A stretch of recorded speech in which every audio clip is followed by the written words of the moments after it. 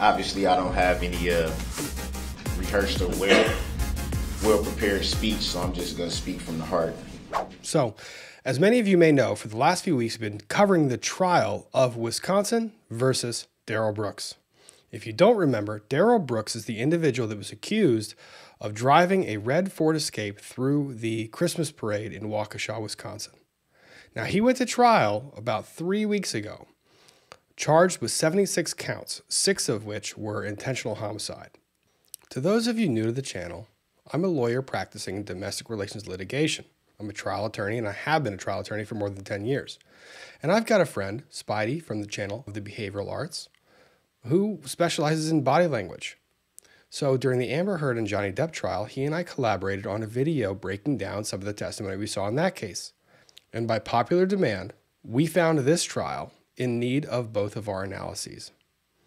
So he and I, oddly enough, reached out to each other and decided that this would be a good one to collaborate on again. So as with the other video, this is going to be broken into 2 parts.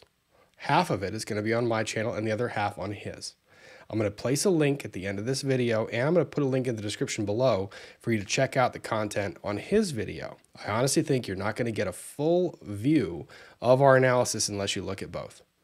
I hope you enjoy the content, and without further ado, let's get rolling. Mr. Brooks, but then when I had an objection before. Well, here's the thing. You want to go off target, and you want to bring up things from the past. I can't explain to you why sometimes the state has an objection and other times they don't. But when an objection has been made, it is my obligation to rule on it. And so there was an objection. I'm aware of that, Your Honor. But I'm also aware of the fact, and it's clear that I object quite often, and every single time I object is just thrown to the side every single time. Well, I would disagree with that characterization, sir. And I make my rulings in this case. Why would you disagree with that? I'm like an umpire. I'm like an umpire in a baseball game, sir. I call and see the legal objections as I see them. That is my role, and that is what I do. And are you kidding me? That's exactly what I do. I'm an umpire, sir. I am a referee in this trial. If you're the and let me finish. Okay. Let me finish, Mr. Brooks. I apologize. I'm letting you finish. Sometimes parties make objections, sometimes they don't. There can be a variety of reasons. You make a lot of objections in this case. From my perspective, okay, you make a number of objections, I rule on them, and you disagree with them. But that doesn't mean I'm casting things aside. I'm making a call based on the rules of evidence. One of my roles is to be the umpire. Then you got to be fair, Your Honor. You're a public servant. I am fair, and I'm going to follow the rules of evidence. Your Honor, this is why I say that. Unfettered questioning this is why of witnesses that are not relevant or that call for hearsay. Another classic grudge match. I think this trial should be, like, the subtitle should be Brooks v. Judge Darrow. And this is another classic one. And I have so many questions for you once again, Rob. And 2 come to mind very much. The first is, this isn't the first time we're seeing her explain the law to him, to stop and say, like, here's what the law is. And she takes a lot of time to explain to him, like, here's how it works. And my question is that expected of her? Or can she just say, no, you don't get how this works, we're moving on? To what extent, when a defendant decides to represent themselves, does the judge have to explain the law to this defendant? The second thing that I wanted to ask you is, are all objections born equal? That last one hurt like my soul on the inside. Just because no, not all objections are born equal. You know, objection leading, what if any? That doesn't make it not leading. There are objections that are good. There are objections that are bad. So before I get to the complete meltdown that I'm going to have when I come to the objections, let me talk about what Judge Darrow is doing here for a second. So Judge Darrow has to walk a very, very, very fine line. She cannot be seen to be advising Mr. Brooks on the law. she is the judge. She is the arbiter of the law. She's the person that has the law presented to her, the facts presented to her, and she makes rulings on that. She has to explain her rulings, and she has to explain why the rulings are being made when there is an explanation required. Mr. Brooks doesn't understand this on a fundamental level and gets into back and forth. He likes to view them as debates, but the problem is that Judge Darrow isn't the party with whom you are debating. She is the adjudicator. She's the judge. You don't get into a debate with a judge. The judge says something and you maybe argue your point once, but then you drop it. Now, one thing I do like about her very, very, very much, she is very measured with her words. And I want you to watch this when she does her rulings. I want you to watch her cadence. I want you to watch her voice. I want you to watch when she's about to say something. You will see her physically take a moment and take a break, and she'll pull her hand back, or she'll shut her eyes for a moment and then she'll reset, because she's about to say something that is coming straight from brain to mouth without a filter. And she pauses and she goes, I'm a judge. This is how it needs to be relayed. And she reorients the words to make a cogent legal argument for why she just made the ruling she did.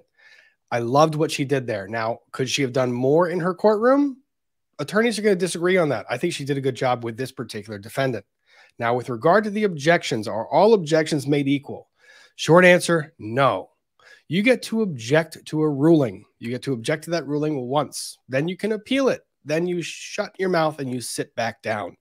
He wants to object to everything. He wants to object to what's being said. He objects to the judge's ruling, the judge's characterization of the ruling. When he objects, the judge says, your objection is noted. He objects to that. He just objects. He's objectionable. That's what objectionable people are. I'm sorry. This man breaks my brain. Okay. Spidey, I did see one thing that I wanted to ask you a question about in all of this mess.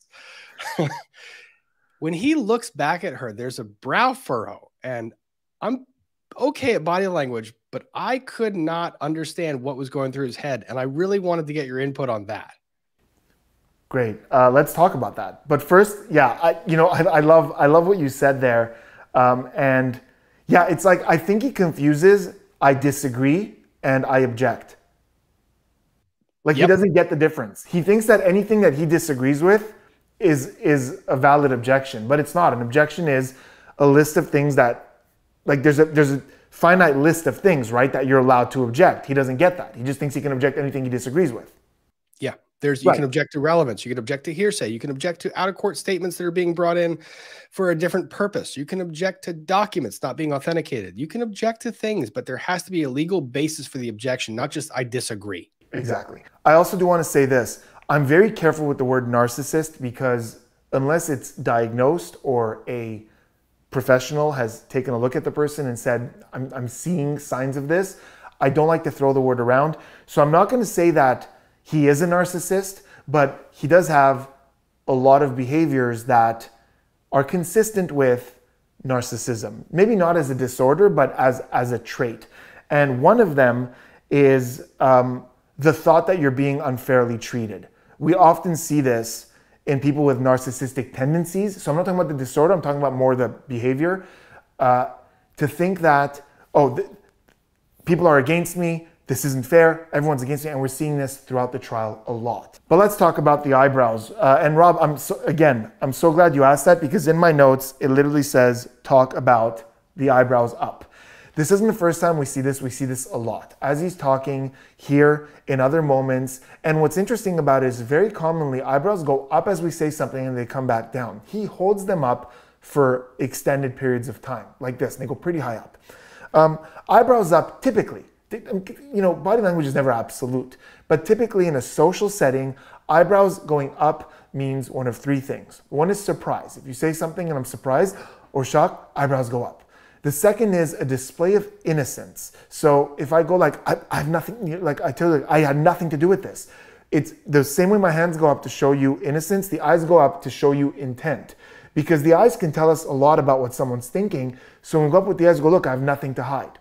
This is also commonly associated with social approval or acceptance. So if you see someone you recognize, you go, hey, how are you? And it's to show good intent. So you're looking for that social approval. So innocence, social approval all goes together. And finally, eyebrows up is with emphasis as well. So if I'm saying something and I really want to emphasize this, how important it is, these eyebrows go up. So in his case, I actually think it's all three a lot. I think his eyebrows are up to show I'm innocent here. I'm innocent. I did nothing wrong. So, and they stay up to show that people who play victim often, these eyebrows go up because they're always like, I did nothing wrong. Everyone's blaming me.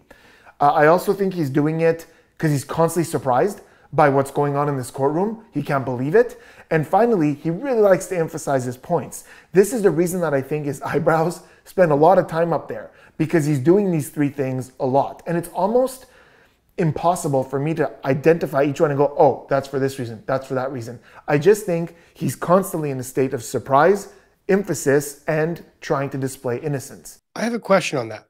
Yeah. There's another thing about the eyebrows that always intrigued me. It's like an invitation. The eyebrows, when he throws them up, it's like an invitation, like, please throw it back to me. I would like to respond to what you're saying. And he does it a lot when she is talking. Like, there's an expectation when he raises the eyebrows and the forehead creases that she is going to throw it back to him for a response to what she just said. Is there any merit to that? I have no idea. I think very much so. When I said, sometimes we display innocence like this, but that's also part of social approval, like when you connect with someone. And I think it could very much happen in a social setting to where instead of showing that, like I said, like, hey, how are you? Like, we're connecting. I'm expecting a conversation here, not just a statement, but something back. So it's that same thing. It's social approval. So please, so I say something to you and I look at you like this, like, acknowledge what I said. Give me that social approval. So I'm still asking for approval in that moment in the form of you got to contribute something back. I think there's a lot of merit to that. Awesome. Thank you. I didn't know that. Does that make sense? Yeah, no, it does. And now that actually helps me understand why he was doing it the whole trial. Okay, now we're going to jump and take a look at his opening statement. And boy, is there a lot of stuff going on here. So we're going to do this in a couple of small segments, starting with this. Obviously, I don't have any rehearsed or well-prepared speech, so I'm just going to speak from the heart.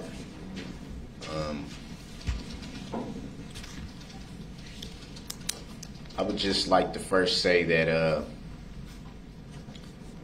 I want to bring to remembrance something I think everyone in this room has been taught pretty much as far back as we can remember, is that there's always two sides to every story.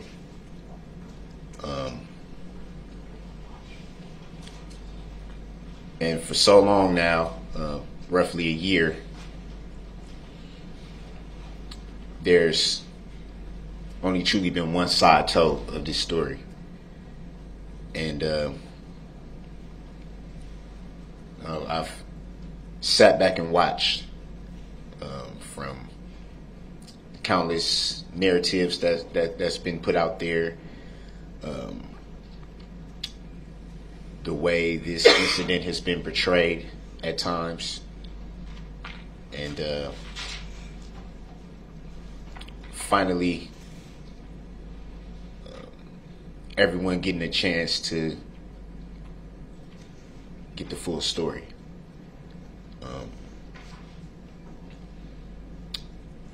You won't hear me try to argue facts. The fact is that this incident was tragic, very tragic. That's not lost on me. There's still a lot of people healing, a lot of families healing on both sides. There is something I wanted to ask you, Rob, right in the beginning there, as he's starting his opening statement, we're seeing that contempt again. It's flashing, and I'm not sure why. Like when he's starting his own opening statement, why am I seeing contempt there? Because again, notice that lip thing. It doesn't always happen. It happens a lot, but it doesn't always happen. And here it's happening quite a bit. The one corner of that lip is going up like this with a very contemptuous way of speaking. Why? So what I want to kind of direct your attention to is the layout of the courtroom. Now, when you're watching these videos, and I hope I do this right because I'm on camera, I'm trying to remember which direction I have to look.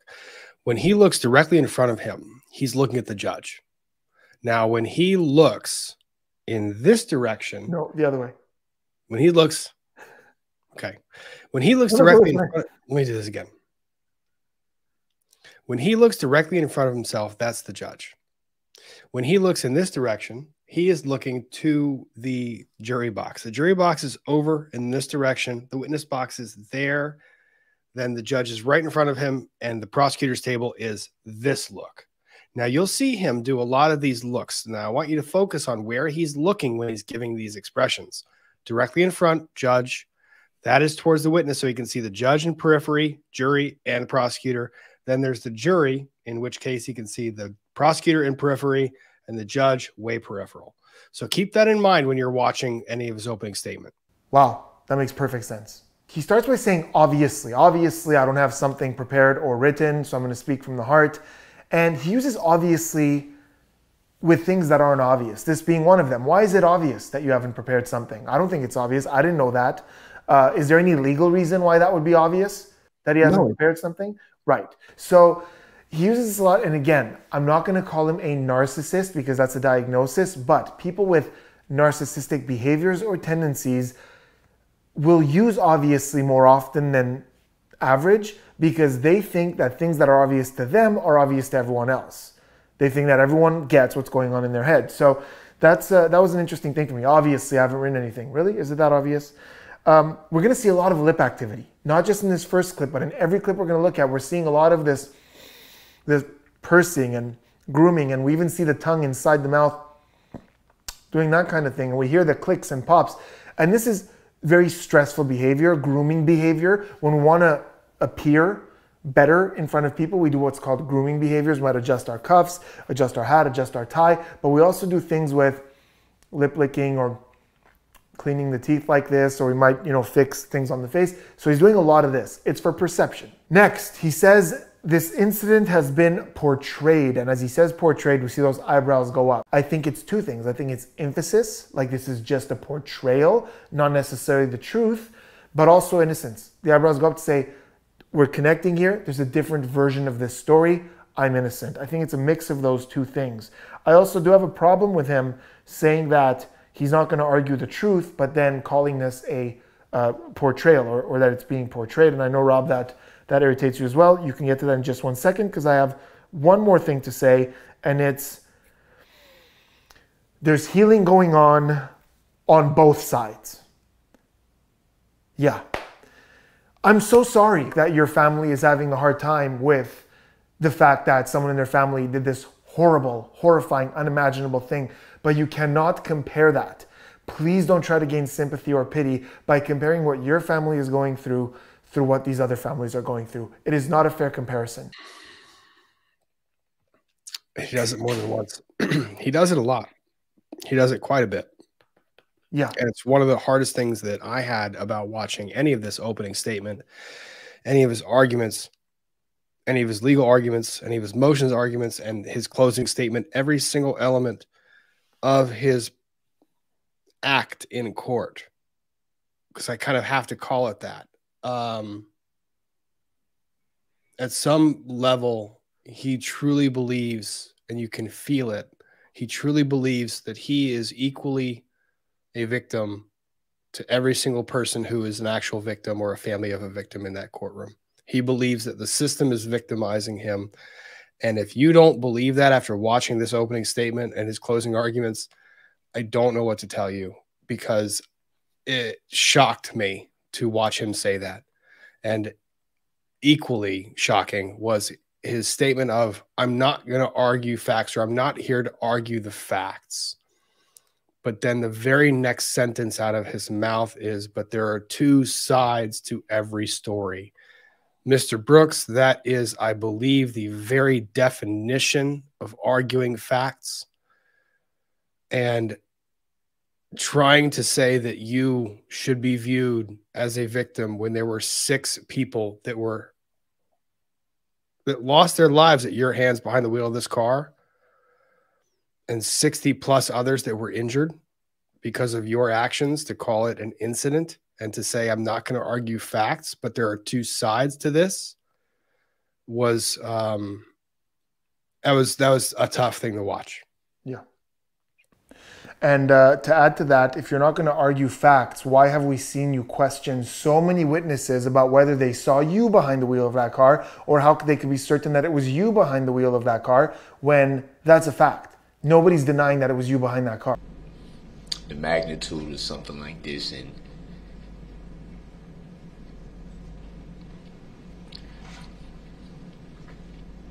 form opinions.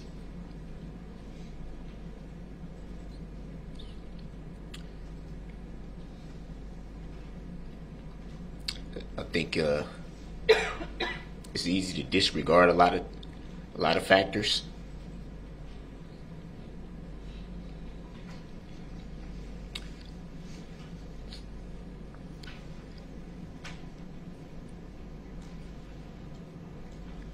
And I think in reference to what I stated earlier, it's easy to forget the other side of the coin.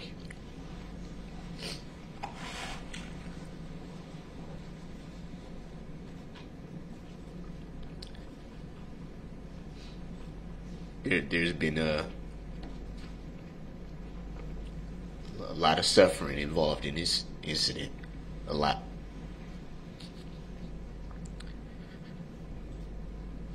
Obviously,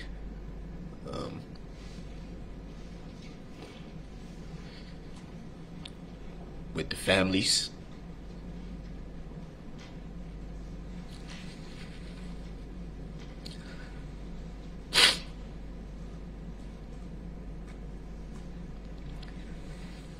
with the community,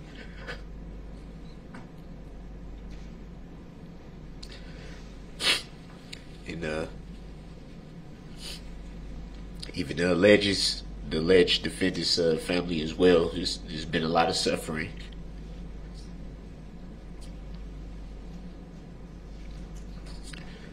A lot of misunderstanding.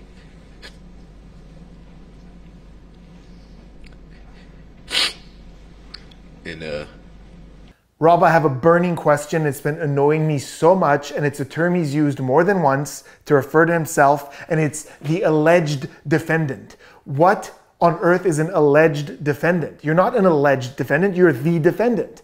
Alleging means you think somebody might have done something, but you're not the alleged defendant. You're the defendant. So why does he keep saying the alleged defendant and referring to himself as the alleged? Because he tries to put himself, he tries to put as much distance between the person who's standing in that courtroom, and the defendant that appears on that page. He just refuses to acknowledge that he and this defendant who did these things might be, in fact, the same person. He doesn't admit anything. The alleged, anything that he can do to put a caveat, a space between his name and the actual things that took place, he is going to do. And the worst part about it is he does it not just in the legal context, but he does it in the emotional context. He does it in the factual context. He puts these little caveats between anything. When he's cross-examining witnesses, he says, you saw, would it be fair to say you saw we driving the car, or you didn't see me driving the car? He tries to put a caveat on everything to put distance between himself behind the wheel of that car and the actions that took place. It was disgusting to me from the beginning. And when he does this in this setting, I think it turned off the jurors. I cannot see a single person reacting to it. It bothered me. Now, I had a question for you on this one.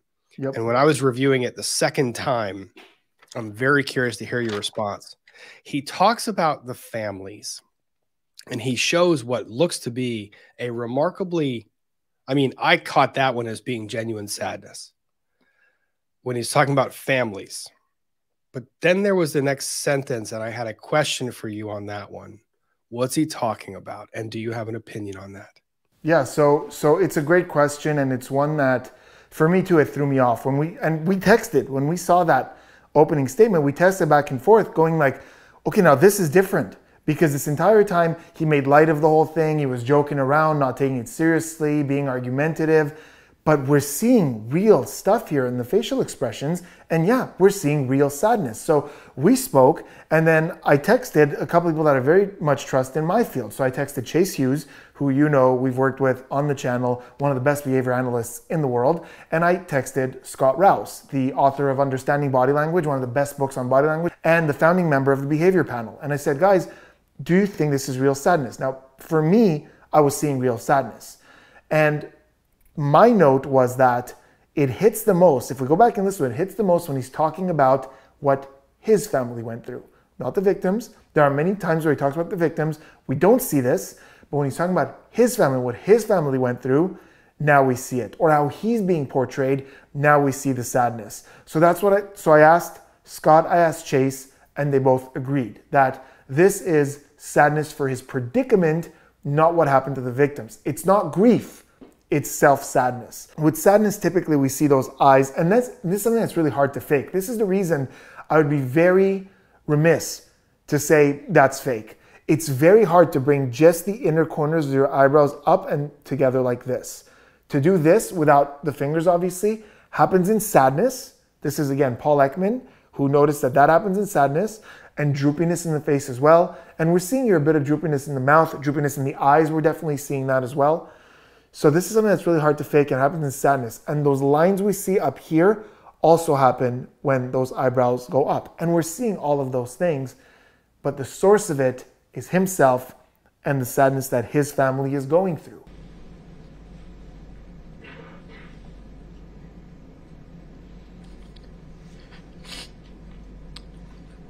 I just want you to keep in mind,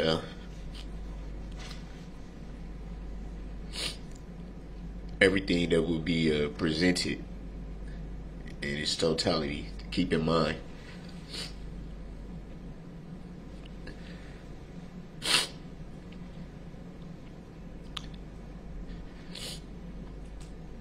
The power that you have.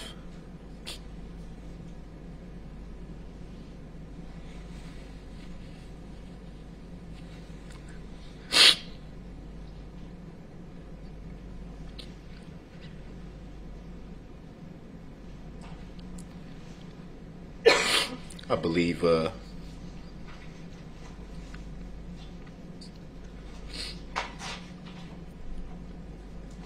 that should escape your knowledge.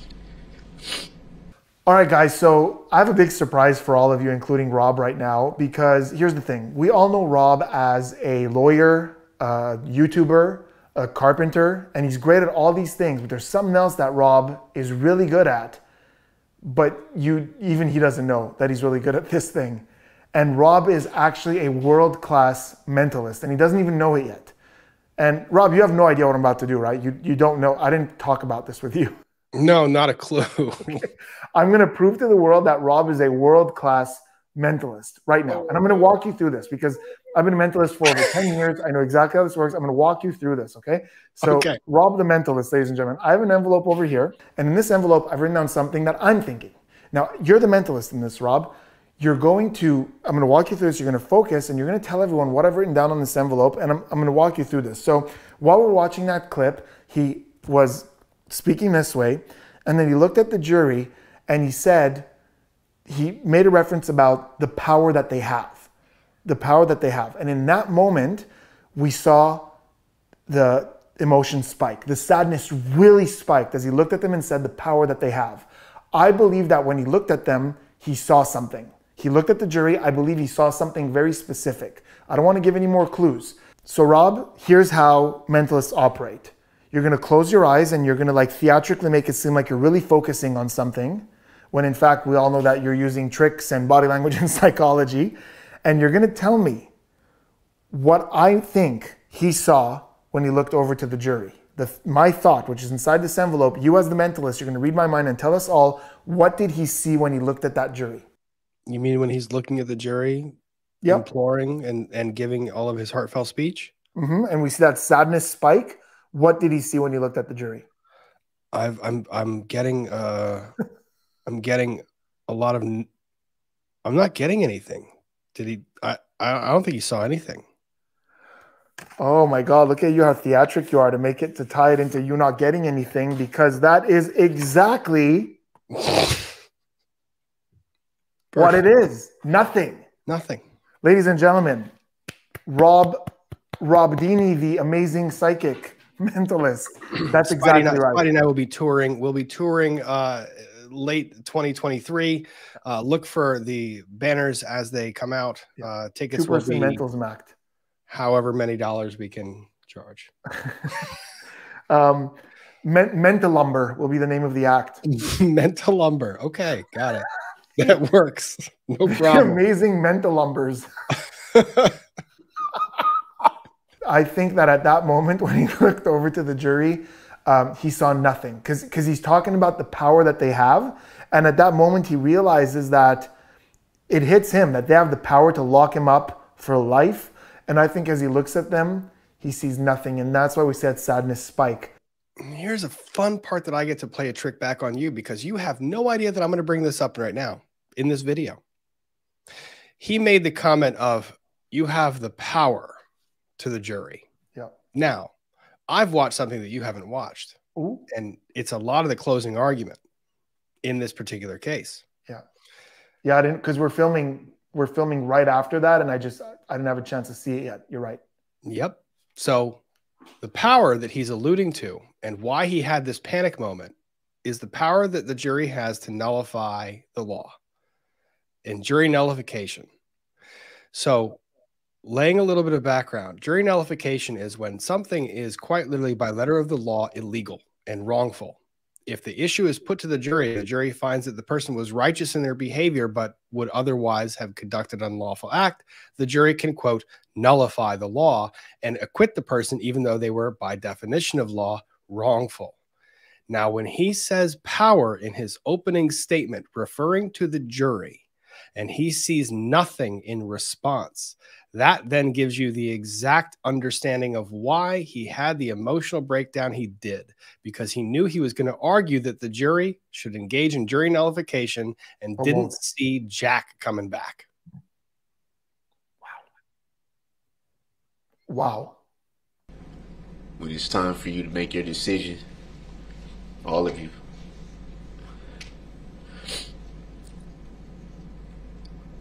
I believe that, and I pray that it's the right decision.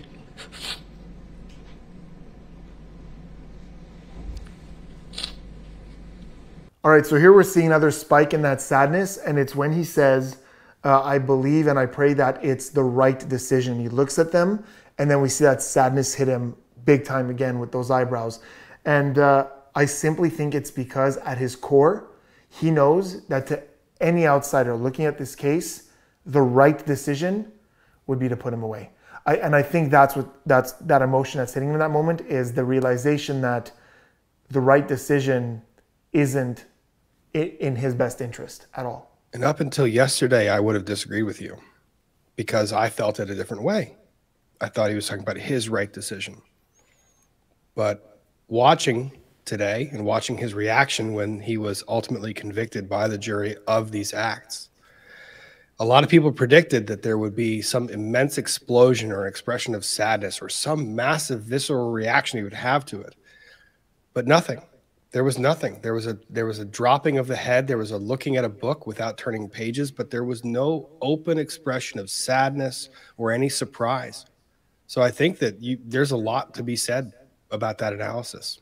Maybe you were right from the very beginning. It's weird. I think there's even within himself a contrast where half of him goes, everyone's always picking on me, and I don't know why, because I'm not a bad person. But at the same time, there's that expectancy that people will pick on him. Do you understand what I'm saying? Does that make sense? Like, there's, on one hand, he's like, everyone's unfair, everyone picks on me, but that plays into the narrative that this jury's going to put him away because everyone always picks on me. So that balance kind of makes it seem like he might think there's nothing wrong with him, he did nothing wrong, but he's used to others picking on him and always seeing him as being the bad guy. So I think in that moment he looks over and he goes, they're going to see the right thing as being putting me away. Just another bunch of people who want to make me look like the bad guy. And that's why he didn't react. when the verdict came in. To me, it just confirmed to him that everyone's against him.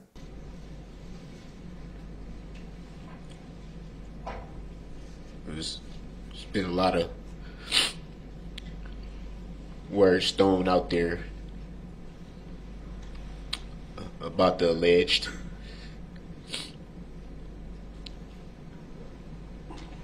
A lot of speculation, a lot of ridicule.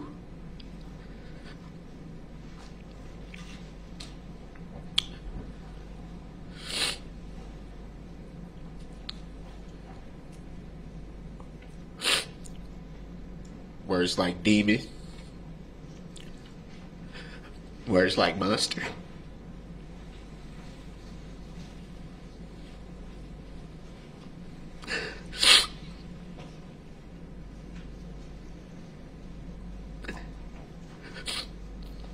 He just, every word that he says in that entire bit, every part of that,